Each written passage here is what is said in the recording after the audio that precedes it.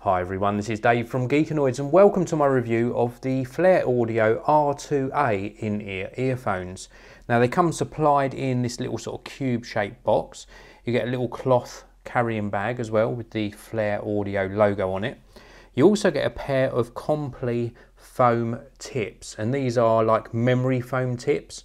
So they actually mould to the shape of your ear. So if you imagine this is in your ear and you pop it into the ear canal very slightly, it actually shapes to the size and shape of the inside of your ear, and it remembers that size and gives a very firm fit. So it's really good at isolating the audio that you're listening to and blocking out external noises. Very important you get a comfortable fit because that does alter the characteristics of the earphones. Now these are the R2A earphones themselves. They come supplied with a 1.2 metre anti-twist or anti-tangle cable. We've also got a 3.5mm audio jack on this end, and then the two little units, so the two little earpieces here, are really well made. They're actually made of aerospace aluminium, 6082 grade aluminium, and they're very good indeed. Very lightweight, weighing in at just 9 grams. And that's for both units, 9 grams total weight, including the cable and that 3.5mm audio jack. Now something that's really nice with these is they are actually sealed and pressure balanced.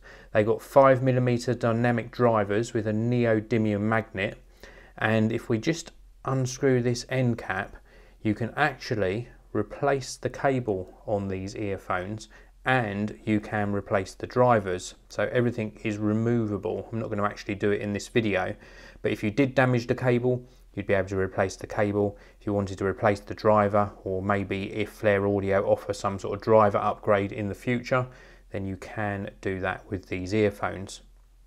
With regards to actual audio quality, these produce a very nice audio quality. Now I have already reviewed the Flare Audio R2 Pro on the channel, so please do check that out. I'll leave a link to that in the video description. And the R2 Pros are made of titanium, grade 5 titanium. And these are a little bit sort of lower down in the range. They're made of a slightly cheaper material. These are made of aluminium instead of titanium, and it affects the audio very slightly, but I mean really slightly. There's hardly any difference in the audio reproduction between these and the R2 Pros.